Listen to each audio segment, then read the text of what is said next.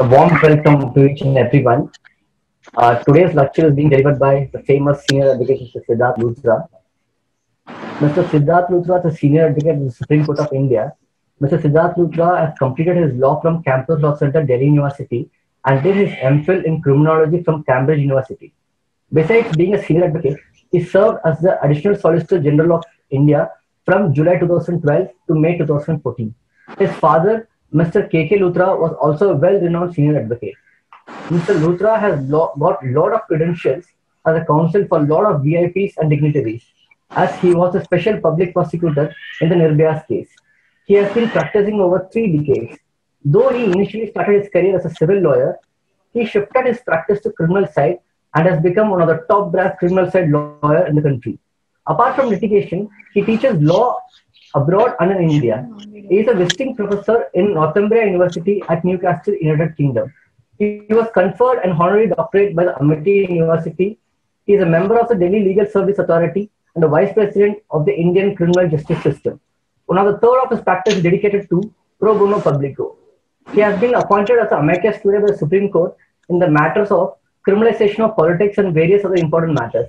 He has written various books and published various articles. Thank you so much, sir, for joining us.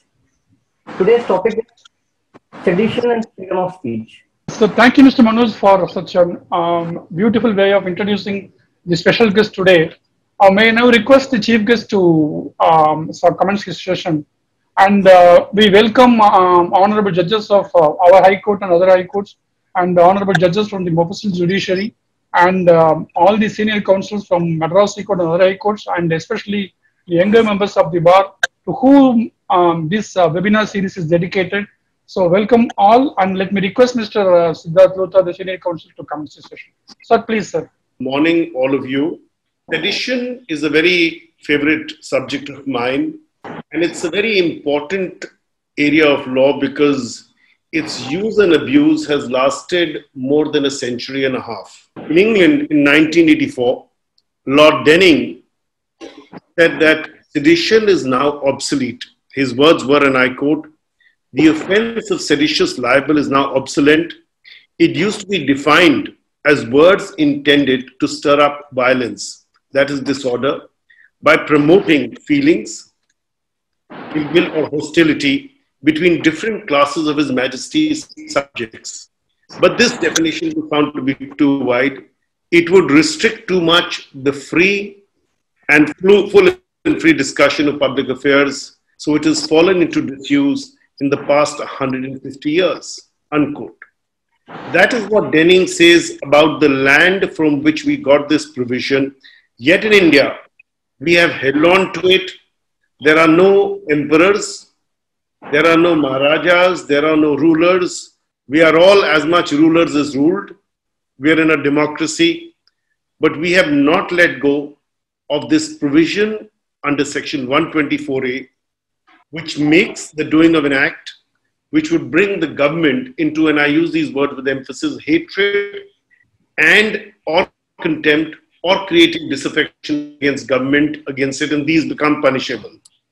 The offense is cognizable since 1978, non-bailable, non-compoundable, triable by a sessions court, and the imprisonment can vary between life and 3 years. It's part of chapter 6 of the Indian Penal Code, which is a very important chapter. And that's the part which deals with, and I quote, of offenses against the state. So what does it contain? That chapter contains offenses such as waging war, gathering weapons to wage war, conspiracy to wage war, all acts which have a propensity for violence. Sedition, of course, are words spoken or written, and that's what makes it a very unique offense. So not only the commission of a seditious act, but even the attempt to do so has been made punishable, and anybody who even attempts to generate hatred, disaffection is punishable under this provision. So if you write an article, or if you prepare to write an article, or if you, for example, do a public speech, or even prepare to start writing an article, all of these acts will come within the 4 corners of the offense. Now, if I may go to the next, through the historical perspective. If you look at sedition, one of the classical cases was that of Socrates. Way back in 300 BC in Athens, Socrates taught the youth of Athens to question everything, to ask for reasons. A little bit like what our youth do today on social media all the time, when they desire to question everything. And it's a very interesting outlook. So perhaps we are going back to what Socrates believed was the ideal. But of course, as then and now, this did not go down well with the prevalent powers that be. Nobody likes to be questioned. And therefore, he was questioned as violating the prevalent moral standards, traditions in Athens, and he's prosecuted. He's charged with, and I quote, corrupting the youth, practicing religious novelties, and neglecting the gods of the Greeks at that time. Socrates denies the charges, fails to convince the jury, is made to drink hemlock, and that is the punishment of death which is imposed upon him. Socrates was a man before his time. He believed in reasoning. He refused to adhere to what were termed the moral norms of that society. And in his trial, he makes this statement, and so we are told, and I quote that, I would rather die having spoken after my manner than to speak in your manner and live unquote.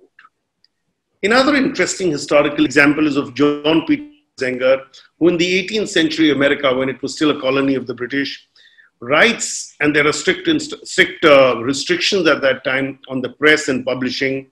He questions the authority and the activities of the then British royal governor. He was charged with breach of the prevalent laws on publication in the United States, then was a colony, because he brings out what is known as the New York Weekly Journal. He wrote a satire against governors and the council. He's put in prison, remains there for 9 months, keeps editing, keeps protesting. Finally, the jury gets affected by his argument, acquits him of all charges, but not before he's not spent 9 months in prison. Historically, sedition has been used by governments, especially colonial governments, to suppress dissent. So in India, you have the classic cases of Bal Gangadhar Tilak, Aurobindo Ghosh, 1908, and then subsequently you have Vinayak Sen, Arundhati Roy, and recently even the JNU case of Kanhaiya Kumar, which is now pending trial in Delhi. The use of protests erupted when Kanhaiya was charged with sedition over his speech in the Jawaharlal Nehru University in Delhi. Now, the beauty of this offense is that though, as I said, it's 150 years old, not that much used, but we've had as many as 47 sedition cases in 2014. These are National Crime Records Bureau statistics. 30 cases reported in 2015. In 2018, the numbers go up to 70. In January 2020, we had about 3,000 protesters against the Citizenship Amendment Act, who were charged with sedition. And these are really on grounds which were the grounds taken in the pending petitions. If you recall, the matters have gone up to the Supreme Court and certain grounds have been taken. Yet sedition was invoked. The matter is still pending in court. It will be determined whenever the lockdown opens. And since 2016, in contrast, we have had only 4 convictions of sedition. Now, if that's the kind of issue, we need to understand how this is progressing. The NCRB, meanwhile, the National Crime Record Bureau in 2017, has generated a category of cases relating to, and I quote, anti-national elements who are categorized as, number 1, Northeast insurgents, jihadi terrorists, Naxalites and other terrorists, and 1,012 cases were registered against these categories in 2018 alone. You have the example of the 19-year-old young journalism student, Amulya Naruna from Bengaluru, who's charged with sedition in relation to certain statements made on protests, taken to judicial remand. The fact is, we are a very thin-skinned nation. We don't like listening to objections, even though the law has been settled. And this becomes apparent by the fact Bilal Ahmed Kalu, 1997, and Balwant Singh, protests were made by people at the corners in protests to policies of the government. And the Supreme Court had to come down heavily and say a mere shouting of slogans without anything further is not sedition. The fact is, it reached the Supreme Court before this could be done. And this becomes a matter of concern.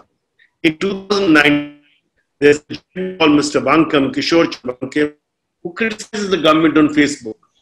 He is then proceeded against and prosecuted and released in bail after 4 months.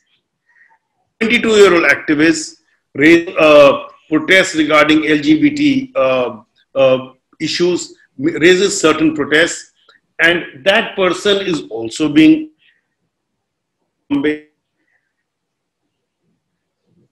that we are facing in this country, and it's peculiar. But before we get into the way forward, I want to tell you a little about the historical development of the law on sedition and how it developed. Now, as we all know, the colonial government brought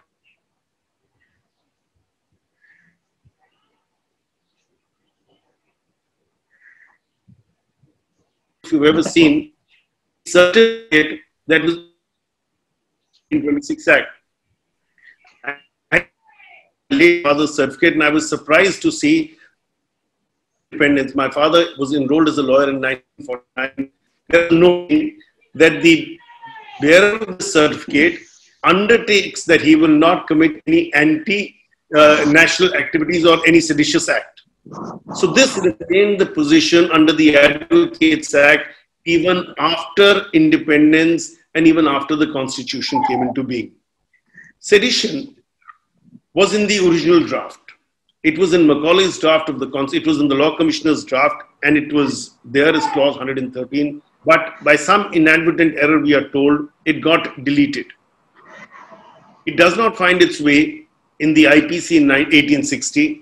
And after some time in 1870, because you would recall there were certain Wahhabi activities that were troubling the British, or what they termed as Wahhabi activities, they felt that this provision should have been brought in, and they bring this in immediately. And at this is the same time, you have the murder of the then Viceroy, Lord Mayo, and Justice Norman of the Calcutta High Court, and that precipitates the situation, and therefore the law needs to be amended, and sedition in its original form, as it was in clause 113 of the draft code, is brought into the law. Originally, it had one explanation, and you've already 124A. I'm not going to trouble you with it. It gets amended in 1898. The first Indian state trial for sedition is Queen Empress versus Jogendra Chand Bose, known as the Bangobasi case, a vernacular newspaper in which what was termed seditious matter was published. Proprietor, editor, manager are all accused. Articles are published in the newspaper criticizing the British government for posing a threat to the Hindu religion and civilization because the age of consent for sexual intercourse had been raised. The article accused the British of conquering and Europeanizing India using brute force and causing a negative impact on India economically, and the accused were put to trial. The jury does not have a unanimous verdict, and finally, the accused they let off, but the court lays down the distinction with two crucial terms which are used in sedition, that is disaffection, approbation, and it was really said that when you add the word dis as a prefix, it means the opposite. It means that it adds a negative connotation.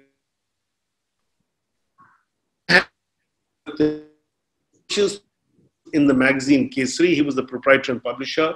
These two articles were a poem titled Shivaji's and a report on a meeting held on 13 June 1897.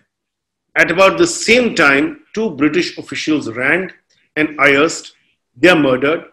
Tilak is charged, and I quote, exciting the feeling against government established by law. The British believed that their government was established by law because eventually it was their laws. It was not our law. The case becomes the starting point of critical interpretation of 124A, and narrow interpretation is taken of 124A, a very strict interpretation is taken of 124A. And they said that words conveying hatred, enmity, dislike, hostility, contempt, and all forms of ill will are good enough to bring home the charge. And therefore, this tight interpretation makes it applicable to a large class of people as long as they're just opening their mouth or writing something in the paper. Now, these terms, disaffection and disapprobation, further get interpreted in an 1898 decision, which was Queen Empress versus Ramachandra Narayan, regarding a magazine called Pratod, published in Satara district in Maharashtra. Again, a similar charge. Prosecution is based on an article, and I'm going to tell you the title of the article. It was, and I quote, "Preparations for becoming independent," unquote. It was about Canada and Canadian citizens and how they were wanting independence and preparing for independence. And that became the subject matter of a prosecution, of course, by a colonial government who didn't want to let go. You then have another decision called Amba Prasad, where in a magazine called Jami ul Ulam, there's an article called Azadi Band Hone Ki Kabal Namune. And he's tried in Muradabad. He talks about freedom and how freedom is to be achieved. He is prosecuted at Muradabad in Uttar Pradesh under 124A, and different definitions of the word disaffection come into being. So finally, the legislature in 1898 decides to amend it, repeal the section, substitute it with the new 124A, and it becomes, and the provision is changed a little bit, and it comes into the existing shape as it is now. Post the 1898 amendment, you had Mahatma Gandhi who was tried, you had Bal Gangadhar Tilak again, Annie Besant, Abdullah. The numbers are enormous. There were lots of people who were tried. And please remember, these people are tried for sedition, yet they let it slip through the cracks when the mountain gets made. So that's an interesting contradiction. We very important decisions. One is the federal court, Justice Morris Guire, after whom, if you know, Delhi University, Guire Hall in Delhi University is named after him. He was also the founder of Delhi University, just as the Vice Chancellor, the Chancellor, Vice Chancellor. So Justice Guire comes out and says, he takes an interpretation of 124 of sedition and says there must be an incitement to be a likelihood of public disorder. Mere words are not going to be enough. And his classic decision in Niharendra Dutt Majumdar was in the case of a person who speaks out in the Bengal Legislative Assembly about the inactions or the actions of the ministry and the governor in the matter of the Dakats.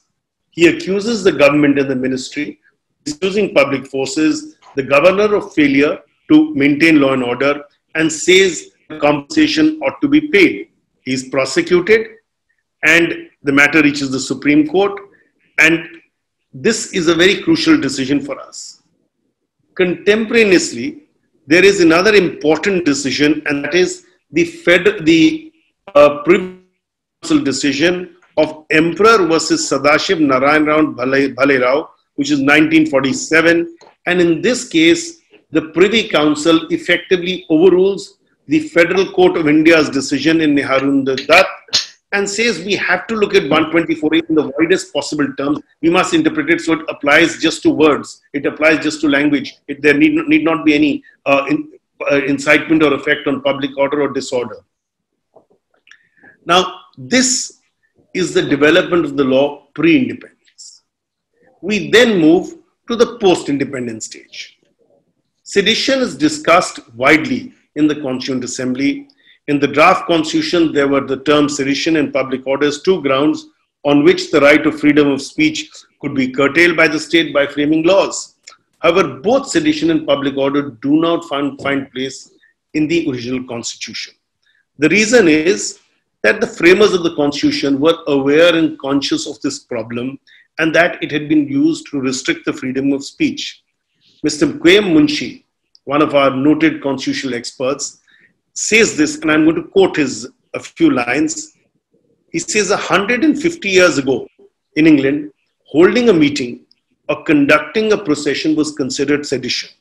Even holding an opinion against government, bringing ill will, was considered sedition once. Our notorious 124A has been quoted widely. I remember in a case of a criticism of district magistrate was urged to be covered under 124A. But public opinion has changed. We have a democratic government. A line must be drawn between criticism of government, which should be welcome, and incitement, which would undermine the security or order on which civilized life is based or which is calculated to overthrow the state. Therefore, the word sedition has been omitted, unquote. We then had a challenge to 124A in Ramesh Thapar's case, Ramesh Thapar versus State of Madras, 1950 Supreme Court, in Tara Singh, which is the Punjab case, in Ram Nandan, which is the Allahabad case. In Tara Singh's case, there were two prosecutions against him under the East Punjab Safety Act related to two separate speeches because they were talking about a Punjabi Suba, a Punjabi province, which eventually came into being. The issues were the validity of 124A and 153 of the Penal Code and Section 24A of the East Punjab Public Safety Act.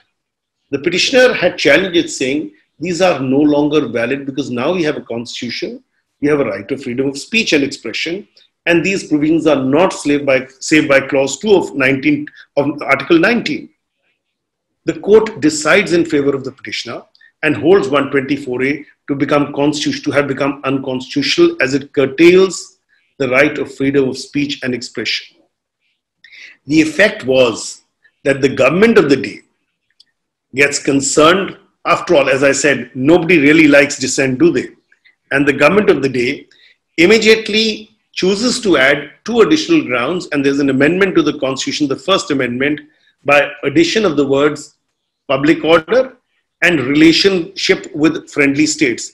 And these two terms get added. Subsequent to this, there is a challenge to the validity of 124A in the classic decision of Kedarnath Singh versus State of Bihar, AIR 1962 Supreme Court 955. I'm sure all of you have known of that decision, read the decision. That's locus classicus. And the Constitution bench now goes back and interprets it, saying there has to be a nexus with violence being caused. You can't just have words spoken and that cannot be the basis of sedition alone. You can't have words written and that can't be the basis of sedition alone. A person may protest, a person may object. It is the right of citizens to question. It is the right of citizens to criticize and critique governmental action. As long as it's criticism, critique, even in the harshest of words, that will not attract sedition. It is only when it reaches the point of public disorder or inciting violence, which is that extreme limited class of cases, it is then and only then that sedition can be attracted. And this, therefore, becomes a turning point where the Supreme Court Constitution bench upholds sedition in its modified form, post the First Amendment, yet at the same time reduces and narrows its scope to a point where it should be applied to the rarest of rare cases. But is that the case?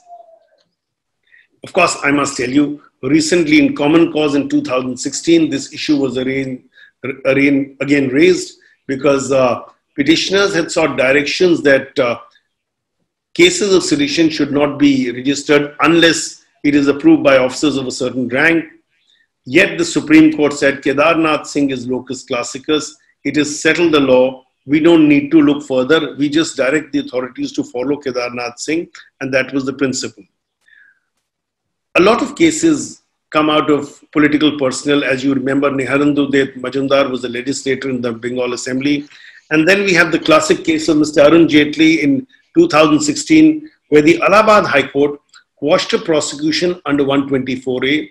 And that was a case where after the NJAC judgment, where the Supreme Court had struck down the NJAC and the constitutional amendment, he had come down with a strongly worded article that there must be respect between different limbs of government, between the judiciary and the executive. And he critiqued that decision, though in fairly strong words. Yet the Supreme Court, yet the High Court, Allahabad High Court, said that this is a criticism, it's an analysis. You can't call this 124 a sedition, and it was quashed. On the contrary, in Pugalanthi's case, which is the criminal OP of 2017, the Madras High Court has taken a view that while you can demonstrate and you can agitate, as long as you don't cause violence, there is no problem. There have, of course, been other cases. There have, of course, in that case, a finding that prima facie, the language and the content there, the FIR disclosed an offense of sedition, so the investigation was allowed to go on. Now, speaking for myself, my view is that the law is no longer relevant, it's become obsolete. And the reasons are as follows. Our masters, our colonial masters, brought in this law to suppress rebellion, to suppress dissent, to control members of an alien public who they ruled from a distant land. It evolved from Britain's oldest law, the Statute of Westminster, when you had the divine right of kings. There was a principle of feudal society which was not liable to be questioned. The Law Commission in the United Kingdom in 1977 realized sedition has no place and recommend deletion. It has now been accepted and deleted in 2009 by legislation in England.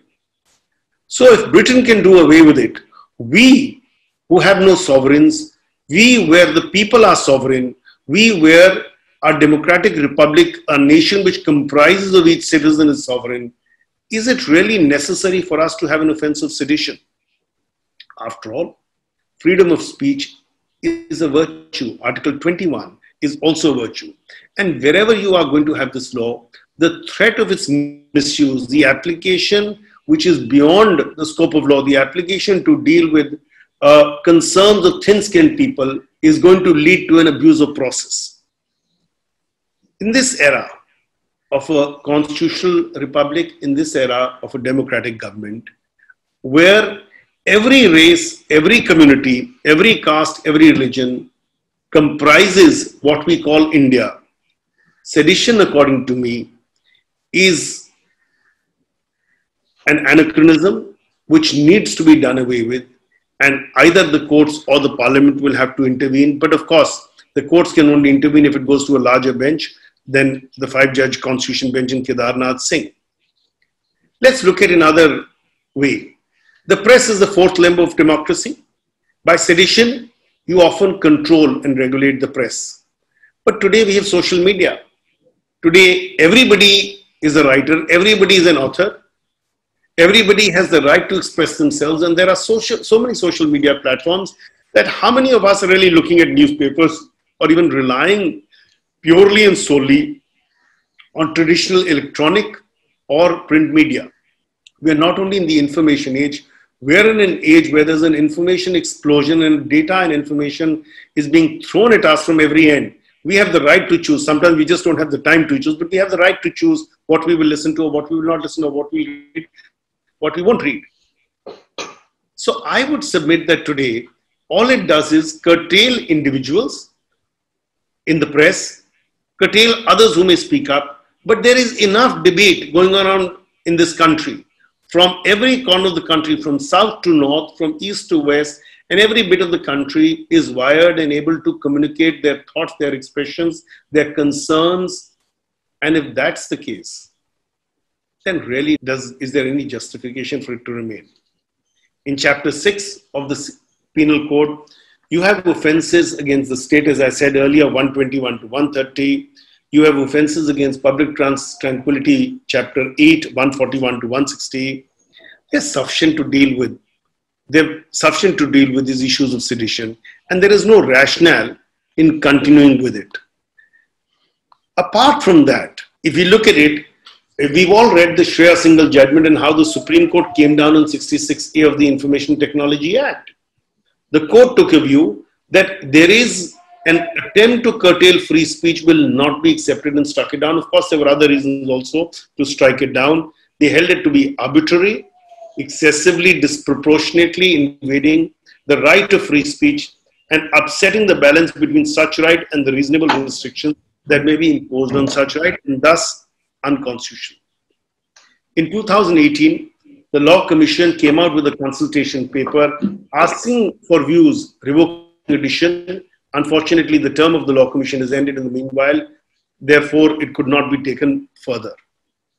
To conclude, I will only say this, and I quote with what Pandit Nehru had said while addressing Parliament in the initial stages, and I quote, and I will end with that: take again Section 124A of the Indian Penal Code. Now, so far as I am concerned, that particular section is highly objectionable and obnoxious, and it should have no place both for practical and historical reasons, if you like, in any bodies of law that we may pass. The sooner we get rid of it, the better. We might deal with that matter in other ways, in more limited ways, as it should have no place, because all of us have had enough experience of it in a variety of ways, and apart from the logic of the situation, our urges are against it. I do not think myself that these changes we bring about validate the thing to any large extent. So there is defamation, there are other provisions, but perhaps it is time for all of us to seriously look at this much abused provision. We're not going to get thick-skinned as we should get, perhaps, and we as Indians don't necessarily have the ability to laugh at ourselves. But till we learn to laugh at ourselves, this provision should not make a mockery of our ability to question, to critique, and to laugh where we are entitled to laugh as a citizen, as a national of India. Thank you very much. Sir, may I now request Justice Anand Venkatesh, sitting judge, to interact with you, sir? Yes, of course. So, immediately, sir, I think you can put the question, sir. Mr. Luthra wants to talk to you. May I put him on line, sir? Yes, yes. Just a minute, sir. Sir, Mr. Lordship is waiting in the line, sir. Yes, sir. Yes, my lord. Good morning, sir. Good morning. Morning, Lord. I last met you in the Supreme Court through Nitin, where we engaged you as a lawyer. I engaged you in a case where an order passed under 319 CRPC was questioned. Addition Yes. of. So I very clearly remember the conversation that we had on that day, where you said that you insisted rather that doing trial at the beginning of the career becomes very important for an advocate, and sort of you lamented that there is a trend where people are directly getting into the higher courts, and in fact the manner in which you insisted that they have to go and do trial, they have to know the nuances of the Evidence Act, the Criminal Procedure Code, etc. In fact, it was so revealing on that day. I used to really say about this to many youngsters, where I said that today you are seeing Mr. Luthra as a senior advocate in the Supreme Court, but then he said that it's important you come from the basics. You start doing the basics in the trial court and then get into the higher courts, so that you have the foundation to sustain. Or else what happens is that the structure is stronger and the foundation becomes very weak. Which we were able to see. So it was really a pleasure to sit and hear your lecture on a topic which is so dear to my heart. Thank you so much. Thank you. I think it's very important because, as you rightly said, the foundation has to be strong. Until you understand, till you've done it by your own hands, you don't know how to analyze the work of others. You will never excel. It's, my late father started his career in the trial court, and he insisted that I do too. And I'm most grateful for that opportunity. And it's not whether you start on the civil side or criminal side. I believe civil side is very important to start with, because you learn the law of pleadings. And increasingly criminal law, as we all see, is becoming more pleading oriented. Traditionally, criminal lawyers knew little about pleadings. A bail application is 4 lines or 5 lines. Yes, but yes. Now we have had to learn to read and write a little more than we used to. Otherwise, it used to be more of glib talk and thinking on your feet than really deep writing. But I'm often asked this question in the Supreme Court, especially when dealing with SLPs and criminal appeals, on why a particular question was or not asked. And that becomes And the ability to respond to that and explain to that is because one has had trial court experience. Sometimes you have to tell a judge that asking a certain question, an appellate court judge asking a certain question would have been fatal. So the lawyer has actually been very conscious of his duty to his client. And therefore, if he has elicited answers till a certain point and not gone beyond this, because that is a judgment call he or she took at that time, and that becomes very important.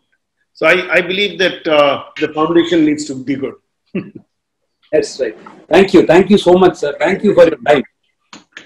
Thank you, sir. May I now request Mr. Justice G.R. Swaminathan, sir, to talk to you. G.R. sir is waiting in the line. This is G.R. Swaminathan. Hello, sir. How are you? How are you? Good to see you. Absolutely brilliant, sir. And I think you have set a benchmark. Now I know how to give that benchmark we'll try to adhere to when we give our lectures. And only one question I have to ask. Is there a possibility of the Supreme Court revisiting the issue of constitutionality again? I think it will have to be done because I don't see it happening in Parliament. In fact, it is especially though this government started that process, as I said, through the Law Commission when a report was called for, but it's died out. And it'll eventually, the answer on these sensitive issues ends up coming from courts. So in an appropriate challenge, I am very hopeful the court will respond to it. Perhaps that challenge will come from your court because there is a matter from your court which has already reached the Supreme Court and gone back. So maybe I had occasion to appear in that matter in the Supreme Court. So there has been one issue which has gone up and is pending currently in the Madras High Court. So let's see. But when the Supreme Court has sustained criminal defamation, are you really hopeful? Look, I must tell you, I appeared for one of the complainants there, though it was asked to assist the court. I think till we have to have a mechanism, and that's a very important point you made. We have to have a mechanism to deal with malicious prosecutions. There is another Law Commission report on malicious prosecutions which is lying somewhere gathering dust. The moment you have an effective and efficacious remedy for malicious prosecution, and you also, and lawyers and professionals curtail the habit of prejudging issues on primetime television every evening. Till we change on that, you will need defamation, because what happens is, despite the Sahara judgment, the moment a matter is pending, lawyers are called upon on a daily basis, as we are all aware, and whether it be one or the other channel, the question that's asked is, are you for or against? And depending on which side you are, you're taken on, you're asked to expound a view. Now, these can actually impact the right of privacy, the right of a fair trial, or the right of the prosecution to have a fair prosecution. And that was the merit in the Sahara Constitution Bench decision on this. But I believe that criminal defamation becomes a deterrent for people to contain themselves. I'll give you a classic example. On 20th of December 2015, I was in a plane coming back from a vacation. My wife and I were coming, and I suddenly saw some 25 missed calls on my phone. The late Mr. Arun Jaitley called me up and said, Sidharth, he got on the phone and I saw his number, called back. He said, will you appear for me? And I said, sure, I will, sir. But do you really want to do criminal defamation? And he insisted. And being a senior colleague, very respected member of the bar, there was no question of saying no to him. So I said, sir, of course, I'll appear for you. And the result of that criminal defamation, though I'd advised him not to do it, I said, you just have to give evidence, you'll be dragged in the mud. He insisted, and I believe now he was right, because the moment we filed the criminal defamation and cognizance was taken on the 21st of December 2015, after that, there was nothing said about him by the proposed accused. They kept quiet. So it has its impact. I mean, this is a practical experience. I'll be very honest. Very interesting. But sedition, but defamation is about individual rights. Sedition is about using the might of the state to crush dissent. Individuals quarreling is something I can still take, but when the might of the state is used to crush dissent, then that's troublesome to me as an individual, to a person who believes in liberty. You have enough provisions in the UAP Act, you have enough provisions in other codes. Why this? Having said that, I must also confess, at the moment I'm special prosecutor in a case where 124A has been invoked. And that's a separate issue. That's my legal job, but speaking on a personal level, this is my intellectual view. Thank you so much, sir. Thank you. Thank you, sir. Thank you, sir. So may I request Mr. Henry Tiffin, an activist of civil liberties, to talk to you? Sure. I'll try and answer questions as best as I can. Yes, sir. Mr. Henry Tiffin. Good morning, sir. Good morning, sir. I enjoyed, as the two judges were mentioning, I enjoyed your lecture. Thank you, sir. I don't have a question, but I just wanted to narrate the context in which 124A sometimes is used. I recall in Kanchipuram, there is a movement called Kanchi Makkal Mandram, and these people used to work among the tribals in Kanchipuram district. And they found that the tribals could never access any remedies from their collector in the grievance meetings that were held every Monday. And therefore, on a particular Monday, they decided it is important to teach the collector a lesson. And they decided to place a donkey at the entrance of the collectorate and invited all the petitioners to present the petition to the donkey. This was a protest. The collector got furious. The collector who got furious is still in service. He called his SP, who is also in service today, and told him, you need to teach these people a lesson. By evening, a 124A was registered, and 15 of these activists were remanded to judicial custody. And while they were standing in remand, these people, having been remanded on several occasions, they all come from something which lawyers don't understand, a commune of women who live together. A commune of women who live together. They earn and they spend and work among tribals. And this is in Kanchipuram. And so they told the magistrate, fine, we are all accused, but where is the property in the case? Where is the donkey? And the magistrate got really furious, had to call the police, and the donkey actually was brought to court. Yes. I stopped the story there. But the question is, these are the circumstances in which ordinary people, not the Delhi-centric people, ordinary people against whom 124A is used. And very often we see that all that is attached to 124A and the political pressure that is put, the judiciary also doesn't respond so generously in the lower courts when it comes to the matter of bail. It needed 11 years of having to face a trial for these people to be let off. So so the strong opinion that the legal fraternity should lead the protest for removing this provision, draconian provision, from our books. We don't need to wait for the law commissions and the government. The government these days will not tend to do something like that. But I think it is a legal profession which has to come forth and speak in public. Thank you. Thank you very much. That's a very valid point, and I'm grateful. I agree with you entirely. This challenge will have to be led by the legal profession. It will have to be raised in courts because governments are reluctant to let go of such provisions. You know, there is always something in the back of the mind that we may at some point need it. And even if the leadership is liberal, there are enough advisors who are more, I may call them, pragmatic. That pragmatism is the problem. But we have to take this forward. It's very important. Thank you, sir. Of a country, because I may have the right to protest about the language, about enforcement of a language. I may have the right to protest about my religious identity, my social identity, my ability to move about in certain areas. And that's something which is very dear to us who hold freedom of speech and expression. And this is distinct from the freedom. I would say it can even go to the freedom to, not the freedom to abuse, that's defamation. But the freedom of identity, the freedom of ability to let loose your thoughts, to place your thoughts, that's very important. And that's what will keep us, sustain us as a country. Thank you, sir.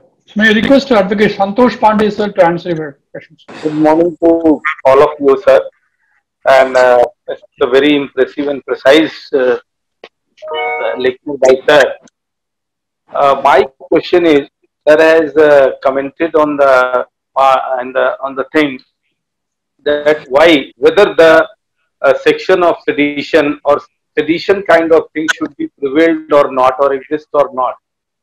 But as far as my opinion is concerned, recently, in the recent past, we have heard about the Julian Assange trial in different countries. So kind of sedition also is there. So my opinion is that the section 124A is not in the concurrence with the constitutional article 19, that is fundamental right. So I think that it should be abolished, and there must be some deterrent and some enactment of other section which must be in concurrence with the Article 19 of Constitution of India. Sir, may I have your comment on that, the Julian Assange, and whether the sedition part of kind of thing should be continue or not? Okay, I will put it simply like this. We are an over-legislated country when it comes to criminal law.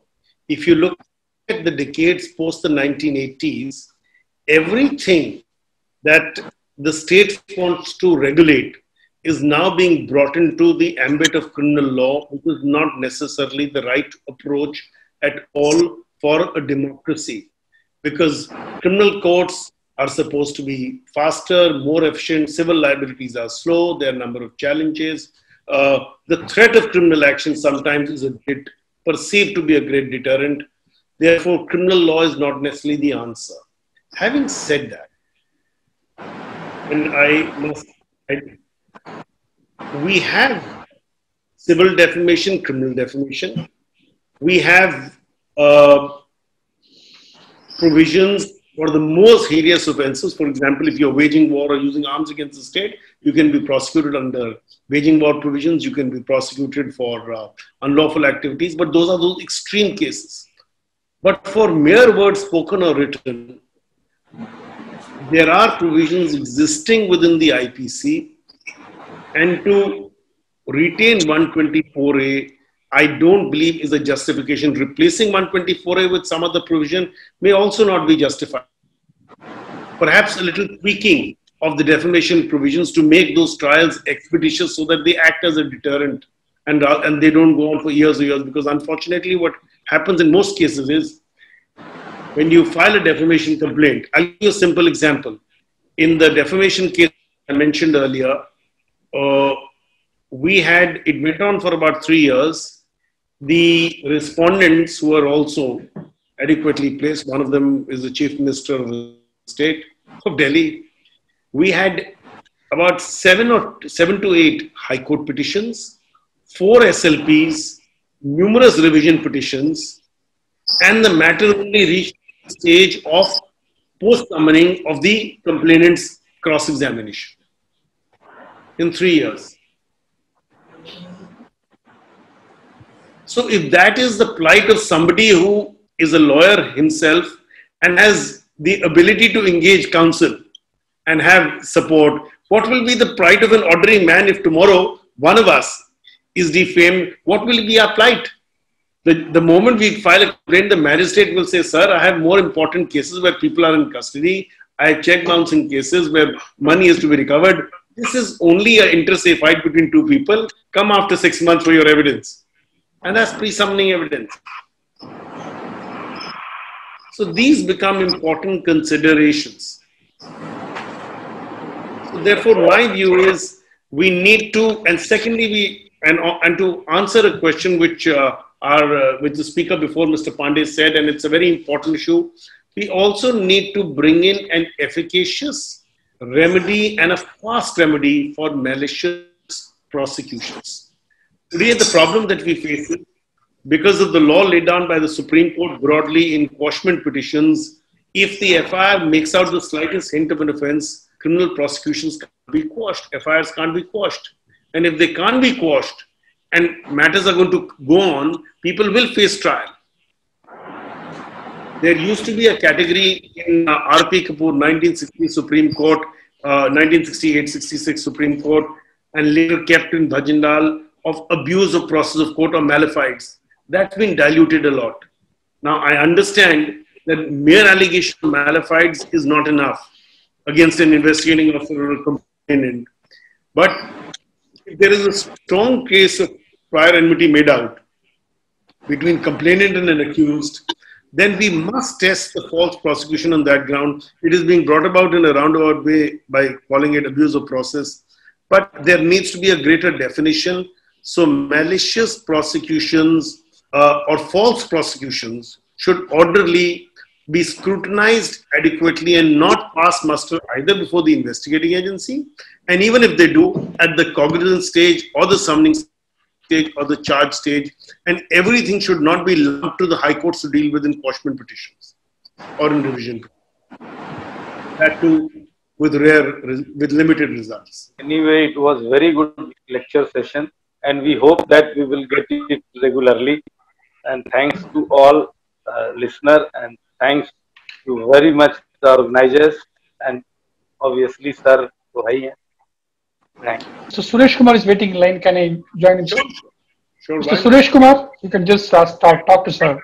Person charged under this sedition law definitely could not get the government job, because the trial must be either getting 3 years or more than 5 years. Sir. So what's the interim relief they have, sir?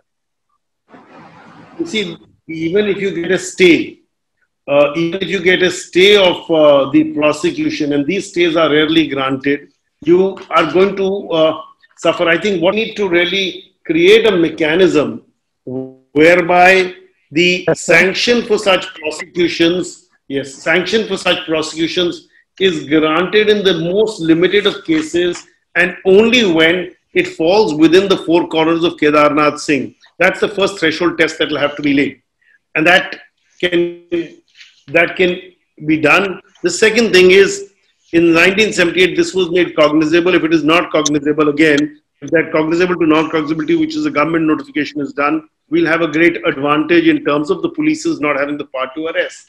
The third thing eventually will be, as I said, try and get a stay of the prosecution. But then again, even if you were to get employment, that would be a conditional appointment dependent on the quashment of the proceedings. And as I said, stays are not always easily granted. As I said recently, there was a case from Madras High Court where a magazine, and I will not give the details of that, a magazine owner was charged with sedition for certain articles that were written regarding a constitutional functionary. The High Court stayed the sedition provisions and stayed the proceedings so far as invocation of 124As. Supreme Court stayed the High Court order, and only recently we were able to get the Supreme Court order vacated, and now the High Court had to hear the quashment petitions. That may be perhaps the telling case, and depending on whichever way it goes, it may be carried to the Supreme Court, and we may have a better answer on sedition finally. Thank you, sir. Thank you, sir. Thank you very much. Thank you, Mr. Krishna. So now may I request Mr. Hari Ramasubramaniam to ask the question. Mr. Hari, please.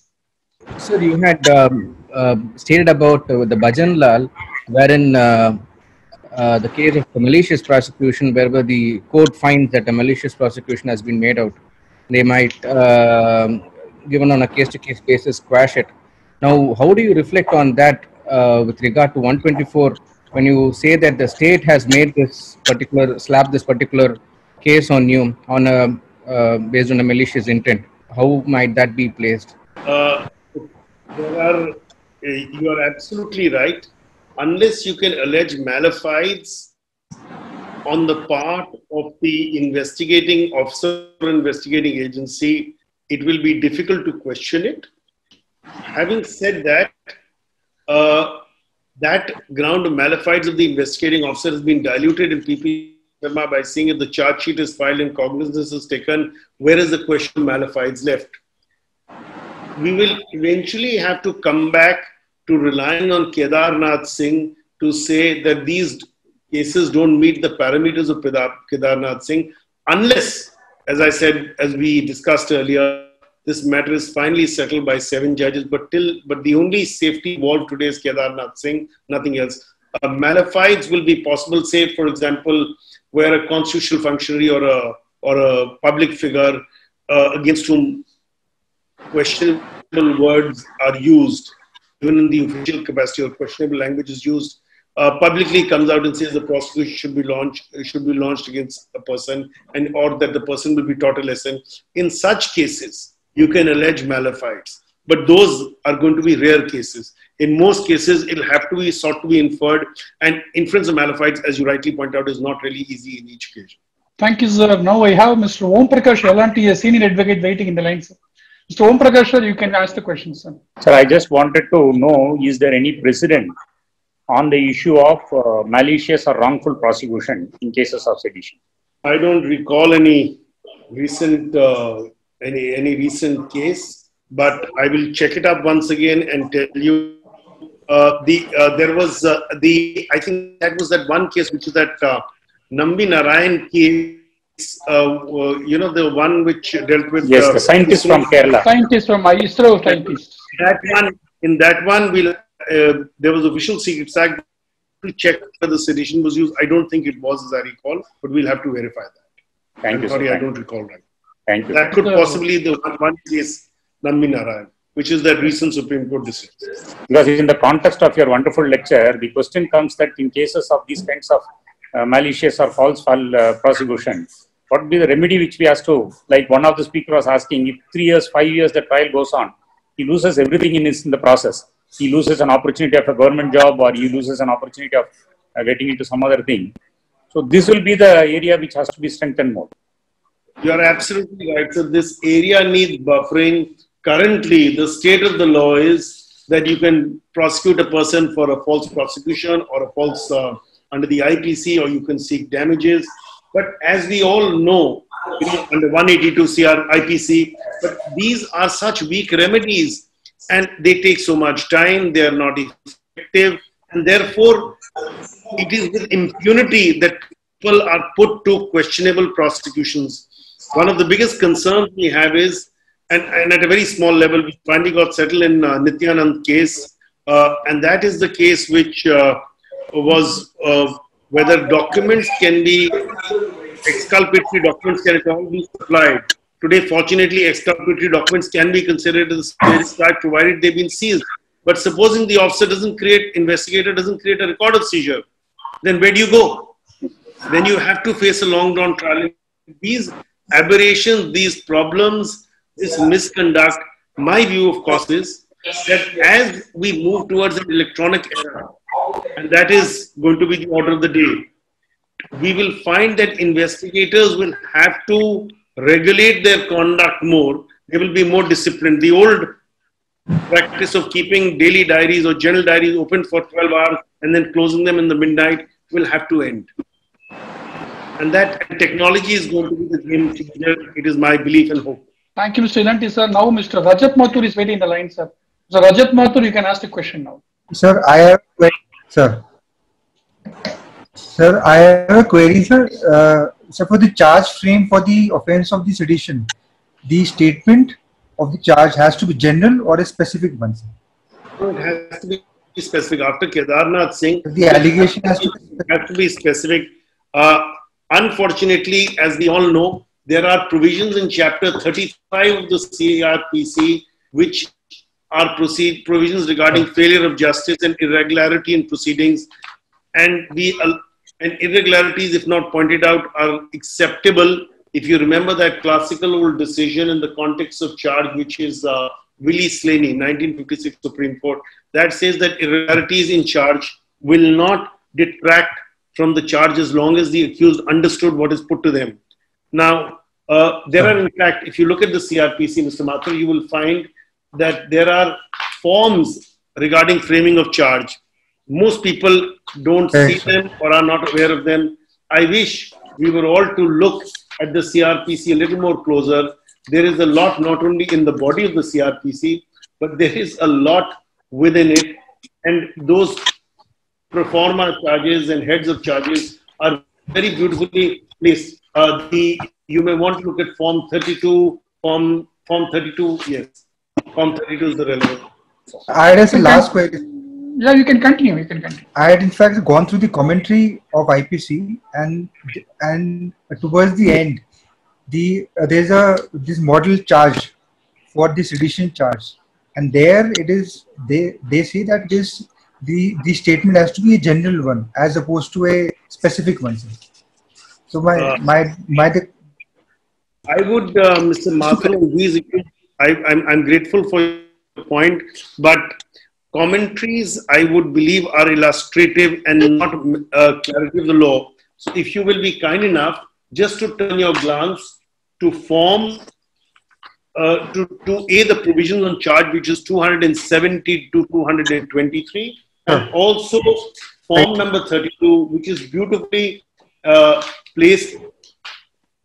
So if you look at the charge, 124A charge is not there. But if you look at the charge under 124, it's very beautifully put, and it clarifies what is the nature of the charge that ought to be there. The language is specified. It's a second. It may be very useful for you to have a look at. Right. Right. Charges with one head. So may I request Hemalatha ma'am to talk, sir? Hemalatha ma'am, yeah. Please interact with Senior Counsel. Thank you very much, sir. Actually, it's a wonderful session we had. A good informative session, sir. Thank you very much, sir. Anybody else who want to pose questions, can raise hands so that I can identify those people and put them online. I guess there's one or two questions which I will just respond to. One, Mr. Shankar Ganesh's judgment is there. One other judgment is there. And there's a comment by Ms. Rachna Gupta also. And most people are saying that there must be effective remedies for malicious prosecution. Having said that, the valid point that is made by one of the persons on the talk is that prosecutions often end in an acquittal, sometimes on technical grounds.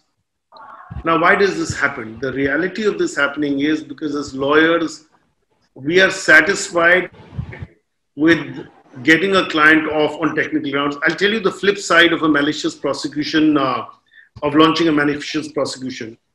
About 7 or 8 years ago, about 15 years ago rather, there was a lady who came into India carrying jewelry, personal jewelry. She belongs to a very, very wealthy family from the UK. And she was carrying this personal jewelry, which technically under the circulars regarding personal baggage, you can carry personal jewelry of any amount. So she was carrying this. It was worth about 1 crore. But then she is from a multi-billionaire's family and is the multi-billionaire herself. So for her, it was like you were like an individual carrying a watch. For her, it was similar to carry that kind of jewelry because she was attending weddings, functions, and she lived half the year in Indonesia, half the year in Delhi, and half the year in London. Gets arrested in the airport, custody. The matter goes on. We fight it out before the adjudicating authority in the customs department, do not succeed. We take it to the High Court. The High Court division bench quashes the proceedings, saying the circulars cover it. It was the civil proceedings, the departmental adjudication proceedings, and the show cause notice. Using the show cause notice, we then, using the show cause notice judgment, we then take a point of taking this prosecution, challenging the criminal prosecution. The conviction has already happened. At the appellate stage, on the basis of that judgment, we are let off. The matter goes to the High Court, done, dismissed, all of that. Meanwhile, the client's husband, who has seen his wife suffering, insists that they file a case for damages and malicious prosecutions are claimed. The civil suit is filed, and suddenly, after 2 or 3 years of delay, an SLP is filed in Supreme Court. And not only is the SLP filed, notice is issued, it gets admitted. And finally, I succeeded in getting that petition dismissed about 2 years ago. And of course, the Supreme Court has dropped the proceedings, the civil proceedings against, has observed that civil proceedings against the officers should not go on and effectively curtailed our civil proceedings. But the fact is that government authorities have a very long rope, in initiating appellate proceedings or revisional proceedings and seeking condemnation of delay. And because they have that very long rope, it becomes a problem for a person because initiating a malicious prosecution often invites adverse action, legal action against yourself. So most people don't even want to use the existing provisions to take action. We'll have to have a fair and efficacious remedy where people's rights can be protected. And that's what I wanted to place before all of you. Thank you, sir. There is one Mr. Dinesh Nair who wants to ask a question. Dinesh Nair, Yes, you sir. can ask the question. Good morning, sir. Sidharth, good morning. Good morning, Mr. Nair. Just I like to highlight one thing regarding the malicious prosecution, sir. Because from my bar only it has come, Nambidharayan case. Yes, sir. You remember that case, sir? You remember that trial? Remember that when it was there in Supreme Court? The initial round, yes, when the state tried to take back the investigation and the CBI held on to it and the Supreme Court said, once you go to CBI, you can't take it. Yes. It is a wonderful case. In fact, the charge was that he sold some technology when he was the chief of a ISRO. Yes. That technology was yet to be there in this world, yet to discover. That technology is not there even now. One very intelligent police officer called C.B. Matthew. He was a celebrated police officer in Kerala, and he went to NIA or something like that also. They made the charges and convinced the trial court in such a way that he has sold it to US. And one that lady called Mariam Rashida, she was second accused. And I don't want to tell her credential because it is an open forum, because you know that what was happened inside and how what you call the Kerala police has framed and this thing. And this case is one of the very, this discussion was going on and regarding this malicious prosecution. This one of the, what you call, this has to be, this is the one ideal example, sir. This is one of the ideal example how a crooked police officer can take one of the most efficient scientists in India, I can say one of the world itself, because I personally associated with that case when it was there in Kerala in my mother. And his wife become mad and she was become unsound mind and she become died. And his daughter's education has been spoiled. And this is one of the ideal thing for the malicious prosecution. This can be quoted in any of the, as a live example or a citation. Thank you very much. Thank you. I think it's a valid point. I think it's time we move away from the era of practical policing to effective policing, but fair policing. And that's very important. It is time to have independence of the police, because with no interference, so that, as our friend Henrik gave the example where the collector told the SP to register an FIR. Well, the collector may have administrative control, but the SP should be able to apply his or her own mind to determine whether a case is made out and under what provision. You know, there's a very classic decision, R versus the United Kingdom, which it says that a constable is not answerable to a minister. He or she is answerable to the law and the law alone, and must obey only the law. Till we reach that level of policing of administration, we are going to continue to have aberrations. We had a great time. Sidharth. Thank you, Mr. Nair. So, Mr. Anandakrishnan, you can ask the question now, sir. Good afternoon, sir. Good afternoon. I remember working with you on a few matters. My question is now this. You've been speaking about malafide and all that. Is it necessary that we can bring about accountability in some manner in the whole process of working insofar as the public servants are concerned? So that that would enforce this and cut the amount of malafide that we could probably think about. I think we have to move towards greater transparency in governance. And that becomes very important, and that will reduce the malafide abuse of power. While discretion must be protected, because public servants will need to take discretionary decisions. But at the same time, that the transparency and regulation will have to come in. One of the biggest problems that we have is, how do you test conduct? we are, the way our country socially and economically has developed, different parts of course have developed, some faster, some less, not so fast. But the way the country is developed, a lot of areas are no man's land. So when people want to exercise power, they are secretive about it, which leads to aberrations. And when they're questioned, the reaction is unfortunately a criminal law reaction. So while law cannot always keep pace with developments in society, in the economy, in an IT age, I think it's time for us to rethink how we are going to frame our laws, because frankly, traditionally our laws was Parliament or the legislature frames laws and there's regulations issued. In this era, as we have seen under the Epidemic Diseases Act, very short legislation, but gives vast delegated powers, because these are things which are to be looked at, like an epidemic, are to be looked at the regulatory mechanism. In this situation, you can't keep going back to Parliament or to the state legislature. So the manner of legislation, manner of governance is to change with more defined working, but with greater power vesting with the delegate, which is the executive, yet contained power, not power which is capable to be abused. And there have to be checks and balances. Checks and balances will enhance the ability to effective use of power, but not effective abuse of power. I hope I answered your question. Yes, I did. Thank you, sir. So there is one more person. So he's waiting in the line, sir. You can ask a question. I'm Rajni.